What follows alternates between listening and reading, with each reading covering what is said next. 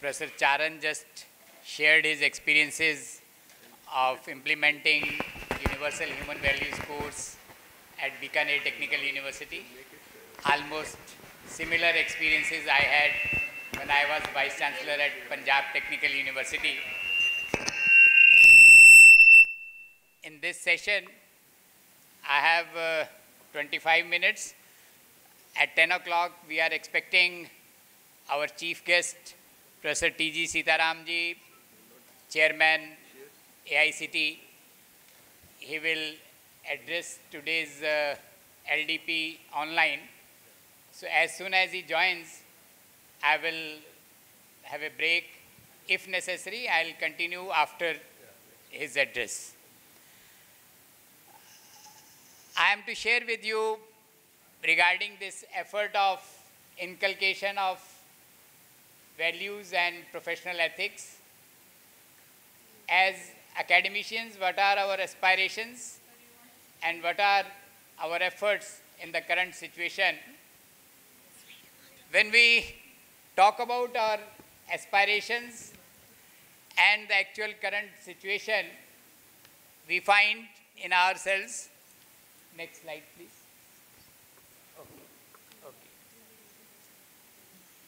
Mike.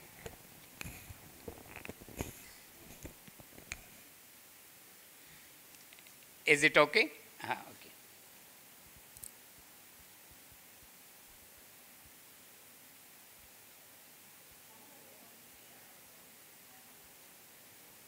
But I think the distance is far.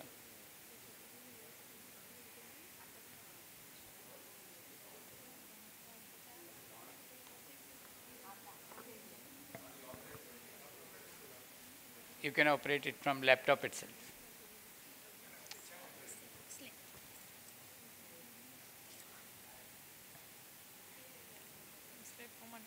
When we observe within ourselves, we find our aspirations, individual level, it is, for all of us, it is happiness and prosperity. And not only for some time, but happiness and prosperity in continuity. This is the basic aspiration of human beings. And when we see our aspirations collectively, we all are looking for a humane society all around us. Not now, but from generations to generations, we are looking forward to a humane society. And as an academic institution, we all intend to emerge as world-class institution, producing skilled graduates that will best serve the world and for the betterment of mankind. All of us have similar vision because we have same aspiration in our mind.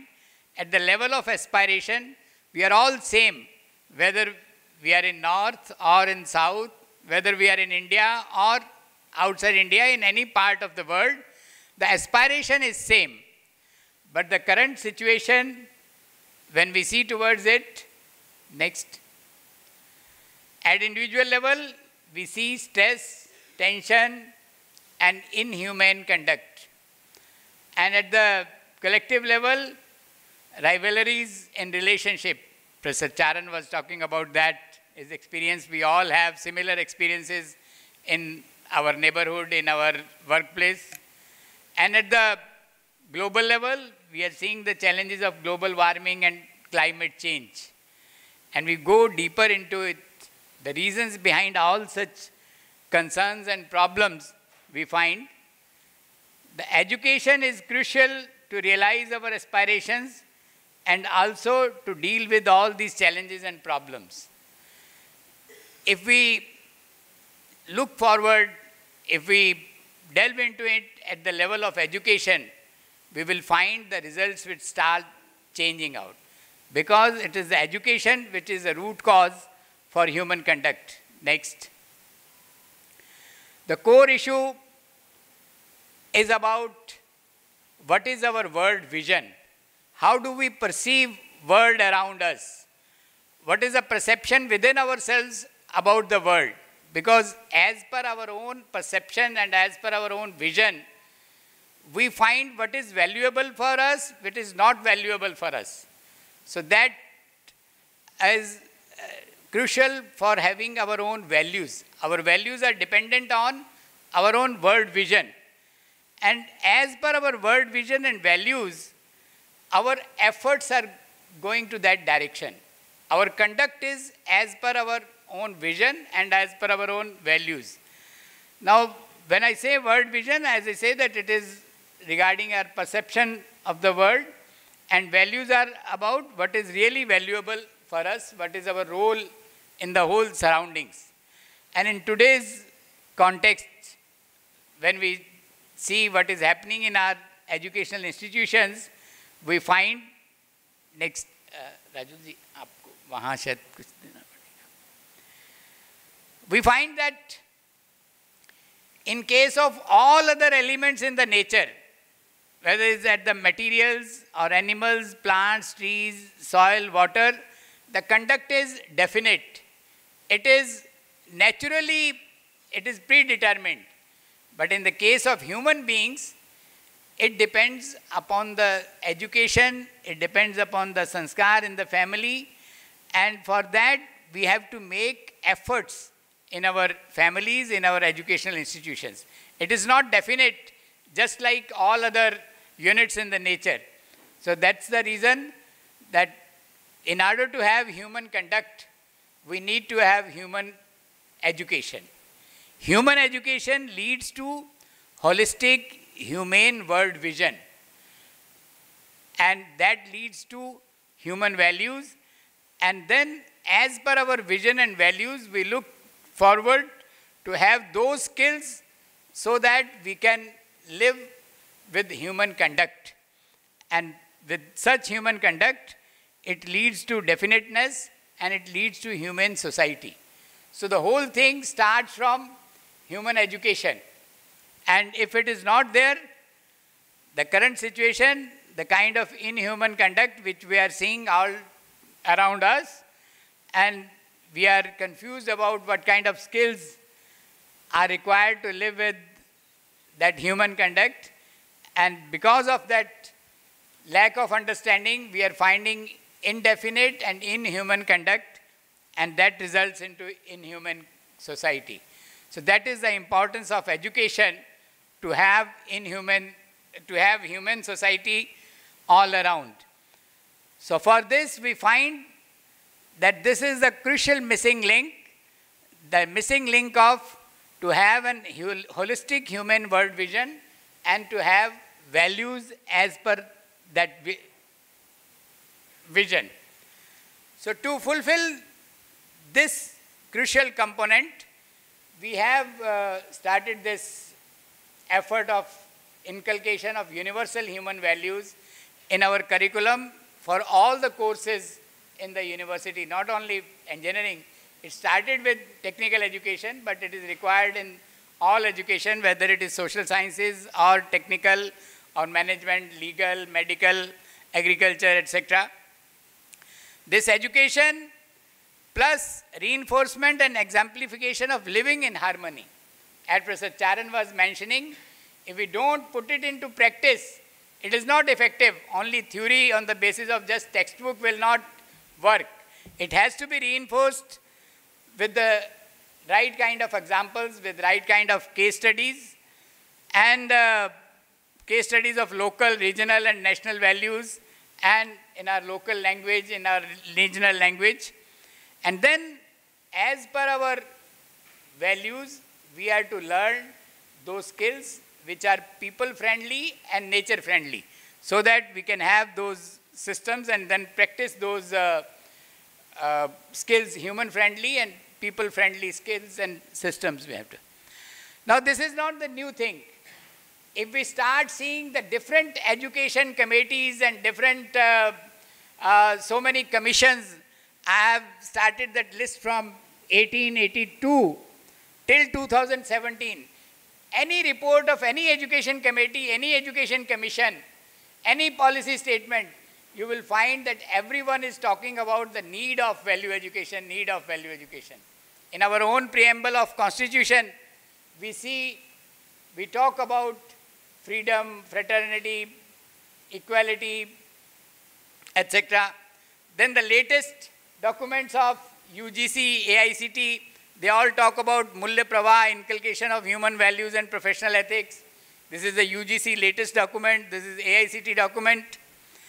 And not only in India, but internationally, when we see UN document on sustainable development goals, they also talk about the value education at the core of to achieve those sustainable development goals.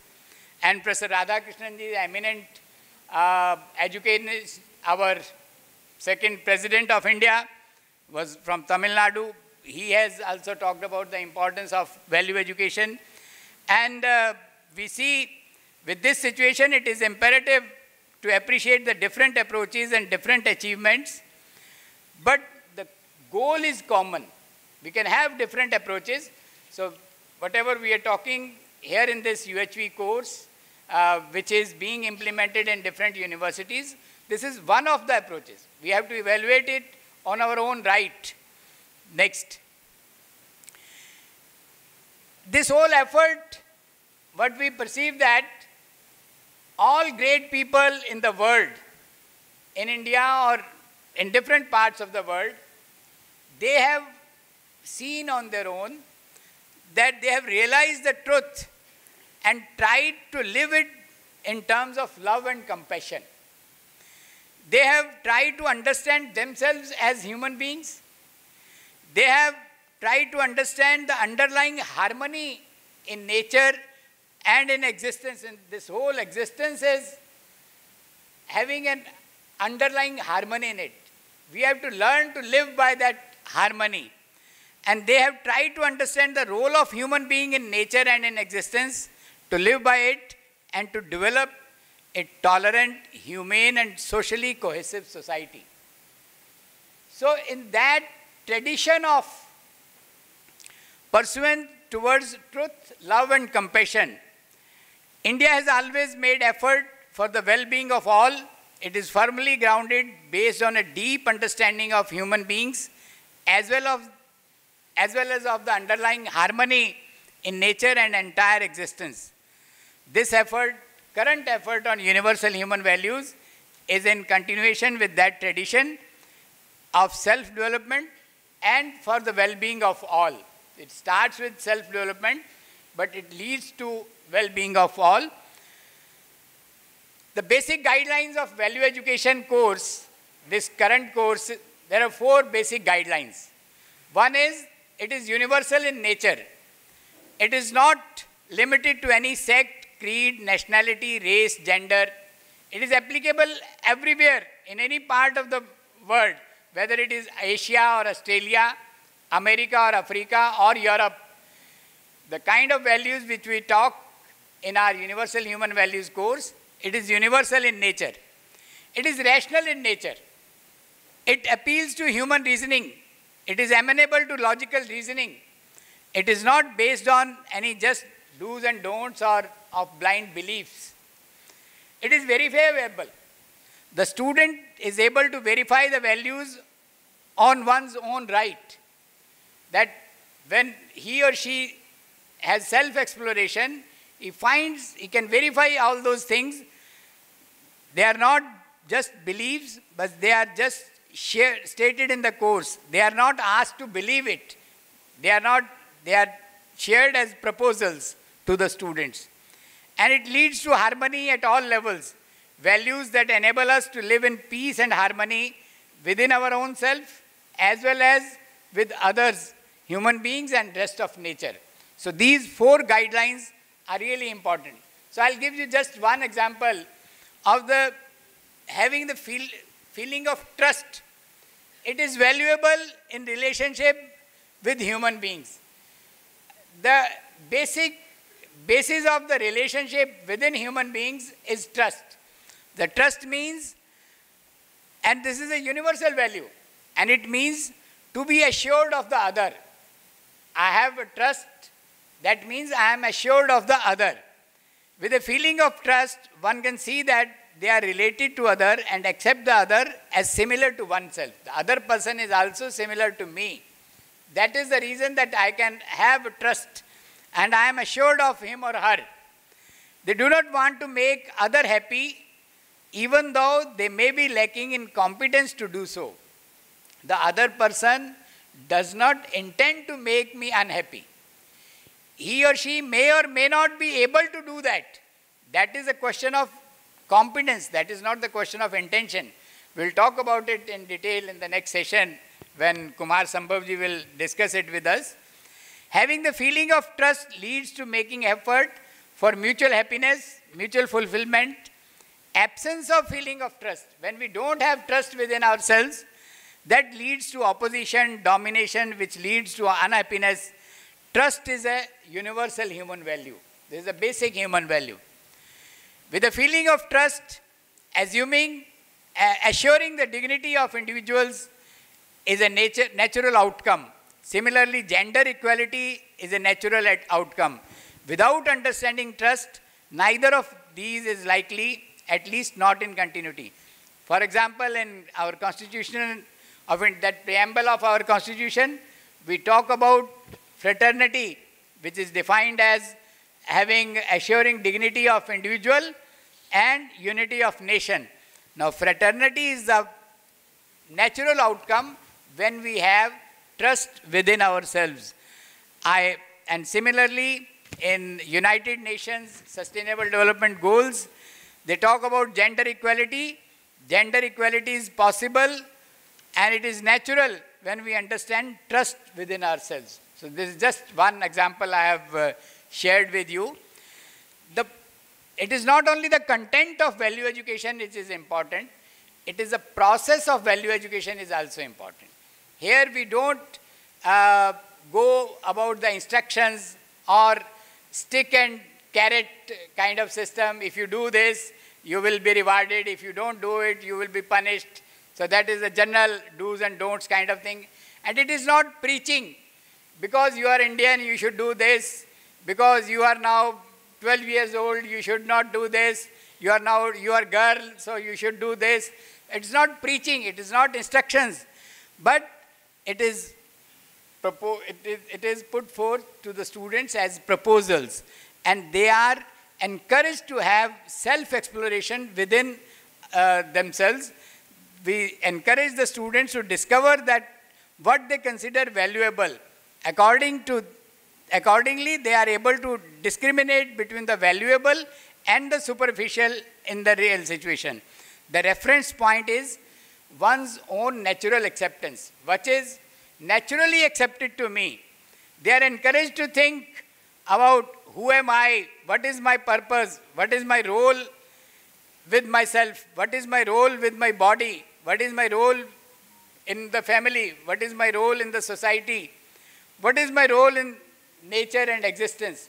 So these kind of things are discussed with the students, and instead of just having one-way preaching or one-way lecturing, it is a very much interactive sessions in the classes of universal human values. Now this whole experiment started in last so many years. I was fortunate when I was doing my pre-PhD course at IIT Delhi. Two professors of mechanical engineering, Professor R.R. God and Professor P.S. Dhar, they introduced a course in 1982, first semester, Science and Humanism at IIT Delhi. And I was a student in that first session. And then they continued to pursue in it. The basic thing in their mind was, our students of IITs are just going abroad after getting so much government subsidy in their higher education and excellent education. And we need to have some value education in them. And all those efforts led to the Ministry of Human Resource Development in 2001. They created National Resource Centers in Value Education at IIT Delhi, at NCERT and IIM Lucknow. And then further, the efforts led in 2005. IIIT Hyderabad experimented with mandatory 2-semester course on universal human values.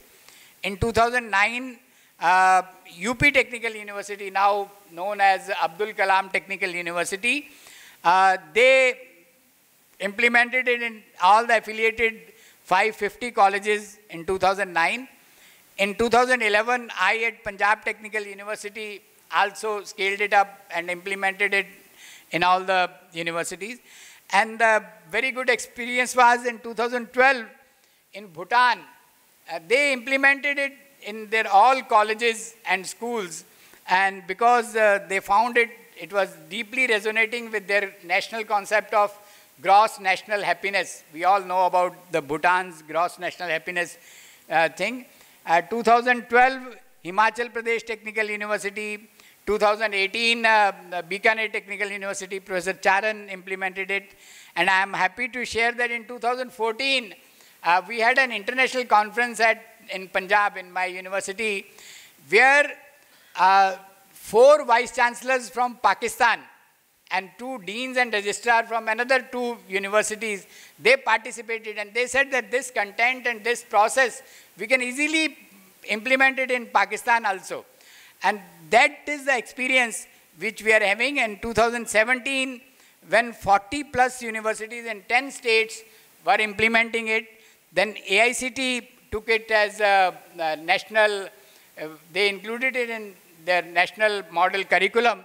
So now it is mandatory to have UHV courses for all AICTE approved colleges for their engineering courses. So this is just the background efforts which started 1980s kind of thing.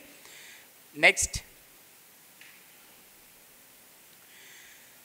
And I would just like to share few encouraging impacts. Currently a formal impact study. Yeah. Okay, I have been told that Chairman AICTE has already joined. So we'll listen to Professor T.G. Sitaramji. Then I'll continue with few more slides. Thank you. Thank you very much. Professor T.G. Sitaram has really made my work easy, because the kind of information which I was going to share, he has already shared with all of you. And I am also thankful to Professor Vinrajji, respectable Vice Chancellor, Anna University, to assure that he will be implementing this course in Anna University and other affiliated colleges. As Professor Sitaramji was mentioning about the IRMA study, the impact study which they have conducted in different institutions regarding the impact of Universal Human Values course, the students and the teachers and the institutions, they have shared very valuable and encouraging results as far as clarity of purpose, clarity of things like happiness, prosperity, etc. And their commitment towards excellence and a deep sense of gratitude for commitment towards elders and human culture. All these things by students and the faculty members at the individual level, and institutions have shared that they have seen increased employability of students, enhanced responsibility and teamwork in students, and reduced faculty attrition. That means the development in students as well as faculty. That is the kind of thing which institutions have felt. So I am not just reading out. This whole PPT will be shared with all of you by the organizers. Next. Because already we are short of time, we have to do. I am happy to share with you that Professor APJ Abdul Kalam, when he was President of India, he mentioned about this Universal Human Values effort in his 2006 Independence Day address to the nation. And he was very much interested for this whole effort, and he used to discuss with the UHV team about encouraging and about taking it forward to all the institutions. So he spoke in this nation address to the nation. From this value education comes inevitably a totally different order in human relationship and therefore society as a whole.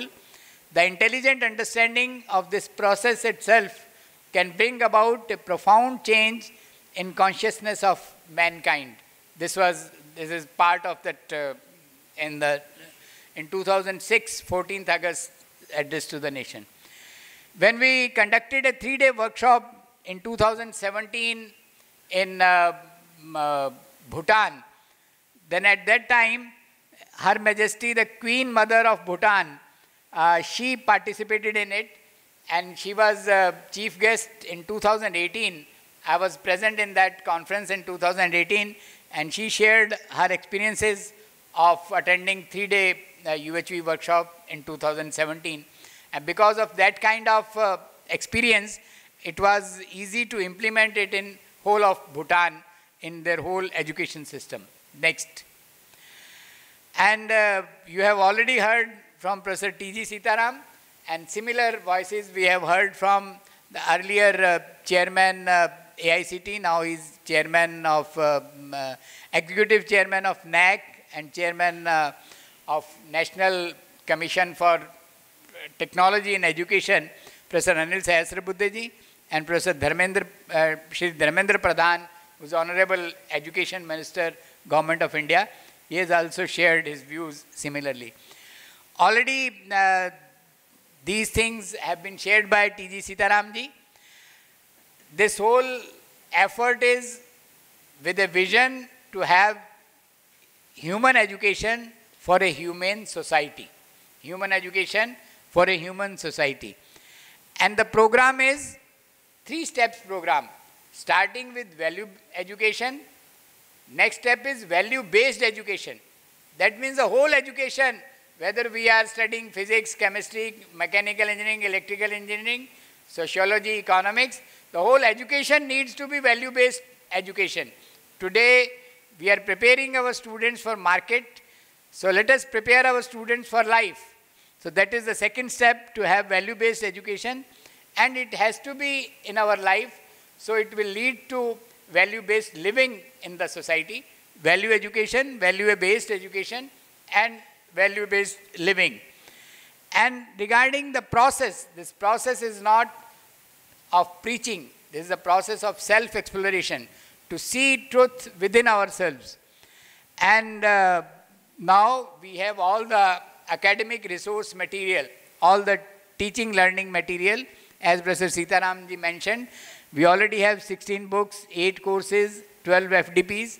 These 8 courses are 3-credit courses, and as per AICTE and UGC, if a student does 20 extra credits during his or her degree, so they can get minor degree in universal human values also. Minor degree has already been approved by AICTE in their model curriculum. So, but we have to start with the basic foundation course, UHV 1, UHV 2, etc. Then we can go further. And I have been told by Professor Rajul Asthana ji that already we are in the process of translating this whole textbook in Tamil also. This is the part of the program of AICTE. And when I was Vice Chancellor at Punjab Technical University, at that time we translated it in Punjabi also. And it became easy to take it forward to the students and teachers also. As Professor Sitaram ji mentioned, that this whole effort is being done pro bono. All the volunteers, all the teachers, all the resource persons, those who are working as in this whole effort, they are not taking any honorarium for any purpose. This whole thing is pro bono. It's a gift to the society. That is the real beauty of this course, this whole effort. And currently, we have 500 plus volunteers all over the country, in almost all the states of the country we have. And because of continuous effort of last 5 years, more than 75,000 teachers have been trained. But the interest is continuously increasing. In these courses, online or offline workshops, more than 2 lakh registrations from 191 universities in the country we got, and we have been able to do it for this. Now, you are the custodians of future of education and technical education in the nation. We trust you will participate actively today during the day. We will have 3 more sessions. It is pertinent to recall that the content is universal, rational, and the process is of self-verification and self-exploration, and it leads to understanding and living in harmony. We are to understand harmony and we are to live in harmony. It will help further refine your view about this effort, its desirability, its potential, and we look forward to hearing from you and your commitment. Thank you. Thank you very much.